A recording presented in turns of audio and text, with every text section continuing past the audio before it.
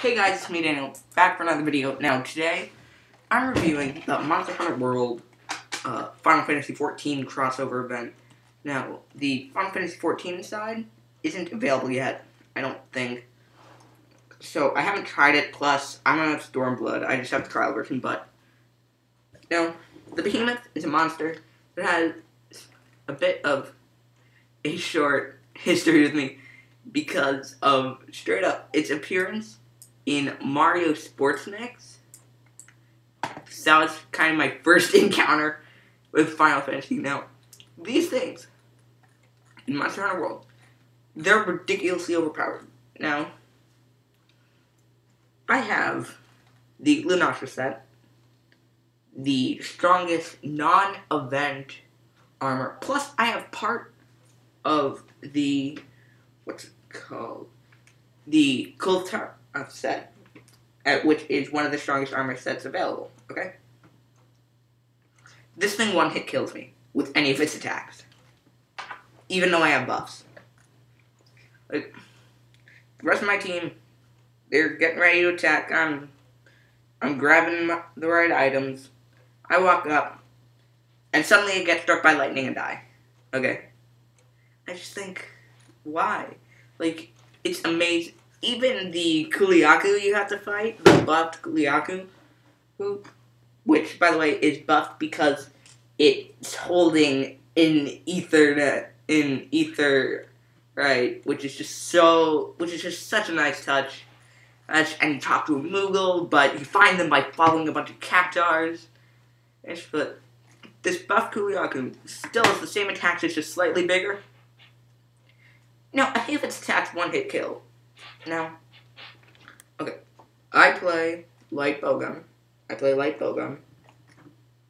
So I'm fighting this Behemoth, and seemingly, its ranged attacks are far more dangerous than any of its melees, surely because its melees are more choreographed and easy to dodge.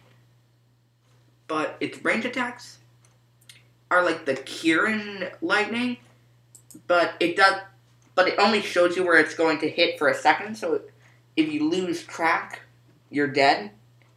Summons comets, and then it has Eclipsal Meteor, which one hits you if you don't hide behind the comets. And if the Behemoth breaks the comets, you're dead. However, I've also heard if you jump right when it's using Eclipsal Meteor when it hits the ground, you can avoid it.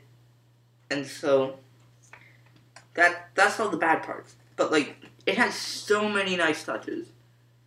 Honestly, my favorite part, the characters call you adventurers instead of hunters, even the fellow hunters, like they call you in Final Fantasy XIV. And they also, when you're fighting the Behemoth and the Ether Kuliaku, it uses the Final Fantasy XIV damage font. And it says on the sidebar, oh, Behemoth casts this. And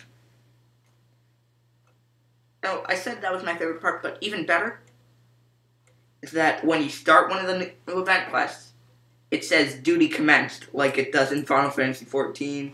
You can get your own Moogle, and the cactars, you can catch them with the capture net, and like all animals you can capture with the capture net, you can keep them as pets. And at first, when I saw someone with the Gable speed or insect glaive, I thought the Kinsect was as Carbuncle, who the Arcanist has. The only thing that, so yeah, basically the only things I feel they could improve, balance, because the monsters are way too powerful, and I know this might be hard, but like, make more weapons. I feel like there are a lot of things they can go from. Like, there's already a great sword called the Buster Sword. Just like, I know a lot of people say, oh, Final Fantasy VII is over milked, and I kind of agree with that because, but such an iconic weapon. Just throw in the Buster Sword, maybe. Have bow guns, and that are magical weapons from Final Fantasy XIV, like an Arcane Stone or a staff, and have it, and then revamp the graphics on it and to have it shoot like Ruin or whatever, and just that would be, or give it a special infinite ammo that maybe travels more slowly, like Dragon ammo, but deals a lot of damage, and when you use it, it looks like Ruin. And in order to make sure that you can keep using it after you run out after the event, it's like normal ammo, that it's infinite, but of course only when you use that weapon. I would love that. That would be the nicest touch. So there are so many nice touches, but there's just a bit missing.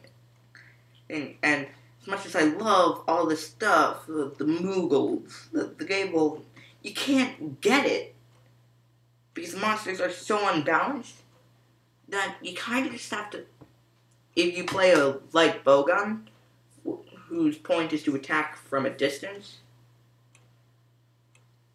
you're better off staying at the camp because you're just going to take a lot of damage and just die a lot. And despite the fact that on the mission where you have to repel it, you get 9 continues, no, on the one where you have to fully kill it, you get 3. So, all in all, I give this a 7 out of 10. So, because I use light bowgun, I occasionally use Insect Glaive. Insect Glaive is good on it, though. I'm honestly just gonna hide the whole time and hope I don't get kicked from the party. So, yeah, I'll see you guys next time. Have fun playing this game. If you haven't tried it yet, now's a great time so you can get this awesome new weapon. And especially because the PC port is releasing on August 9th. So make sure to look out for that. And I'll see you guys next time. Bye.